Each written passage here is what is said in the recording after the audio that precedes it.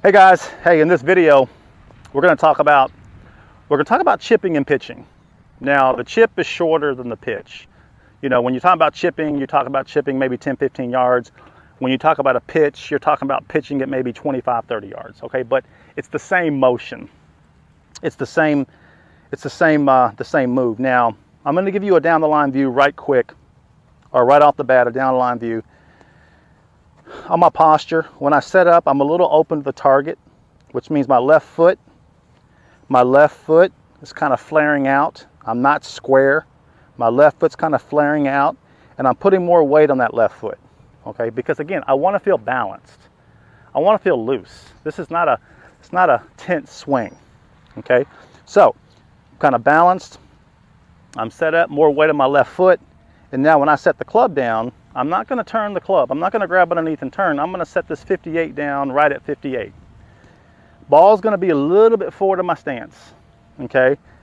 And now I have the spine-centered posture. More weight, more pressure. My head's back a little bit, and now I can still what? Create space and hit through the ball. Okay, now let's look at that from down the line. Down the line's the same way. Open to the target. Nice and balanced. When I take the club back, the club tracks on the outside of the plane. It tracks right on the plane, swing plane, right here. I'm not trying to go out. I'm not trying to come in. When I come out on the plane, my wrist, they rotate horizontally. I don't come off the ball and then immediately try to hinge the wrist. Okay, they hinge horizontally, because here's one of the questions I ask the guys. When you see my wrist in this position here, do you think the wrist is hinged or not? And a lot of guys say, no, it hasn't hinged. But it has hinged, because if it hadn't hinged off the ball, my wrist would look like this. But I showed you this. So it's hinged this much, but it's a horizontal hinge. And it's that horizontal hinge that enables you to just what? Kind of sweep through the ball.